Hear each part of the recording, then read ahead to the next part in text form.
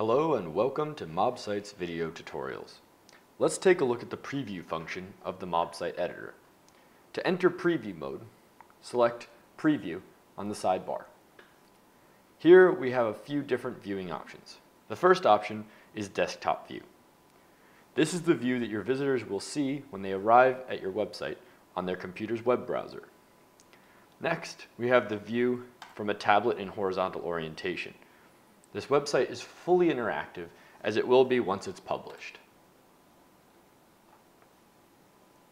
Next, we have the view from both vertical and horizontal mobile orientations. And finally, you can view your website in desktop view in a new window as it would appear to your visitors. Thanks for watching.